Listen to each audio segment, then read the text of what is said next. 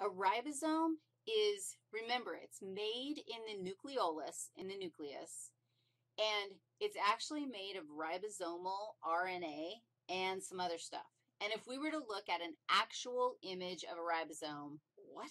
That's it right there. That is so amazing.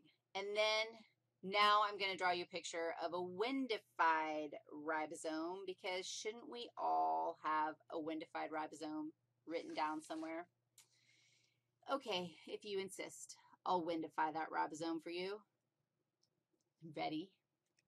An actual ribosome, we totally, if we knew what we were looking at, we could see it in that previous picture. But an actual ribosome has two subunits, a large subunit and a small subunit.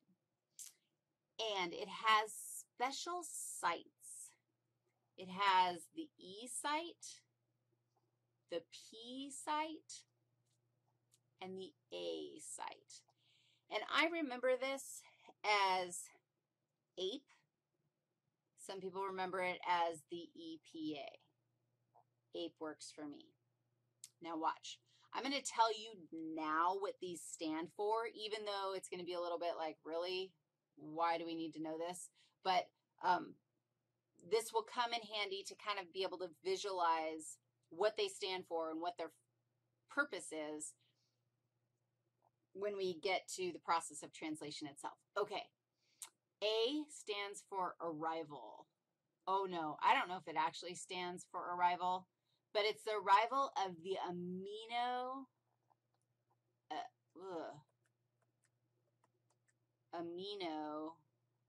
acid.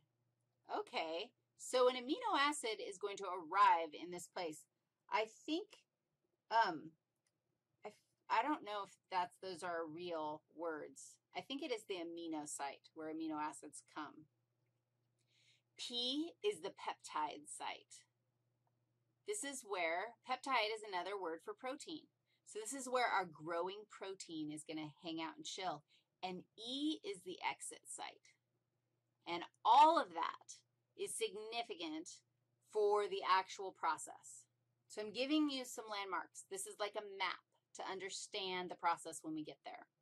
There's somebody else who's important that we don't know yet, and that is the transfer RNA molecule, also known in Windyland as the truck.